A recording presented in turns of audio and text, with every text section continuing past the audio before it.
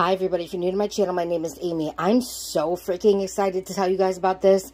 So the other day before I got my teeth removed, I did an Instacart order for like pudding, jello, all that stuff. I happened to just see that pork was on sale super cheap. And it was buy one, get one free. And then the price per pound like is $1.99. That's my squeaky old wood floor. $1.99 per pound for this particular pack. Super cheap. Okay, $5.99 in the store though. I was like, I'm just going to get a couple and see if these deals really work, right? Because I wasn't in the mood to, like, finagle it all before surgery. Here's the thing. $8.43. Buy one, get one free. Okay. You figure, I mean, they're thick pork chops, right? Okay. Right now with the economy, all right, not bad. You know, $5.65 for two of these. Pretty good, right? $7.43. No, guys. I got these for, like, $3.19 for these two. For these two, they were buy one, get one free, and the price per pound was so low.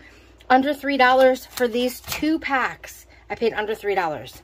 Under $3 for these two packs. And they have the pork loins for $5.99 or $8.99. Buy one, get one free. I don't have the room in my freezer, and I like to season my own meat. But if you have a family, I'm going to put pictures up so you can see, and you can believe me. Grab this stuff. Vacuum seal it, freeze it, cook it. I'm telling you, if you have Instacart, do this today. Today. This will be done by Saturday as far as a deal-wise. Like, I think the sale ends on Saturdays. But they're going to, once people pick up on this, I can't believe there was any left at my store.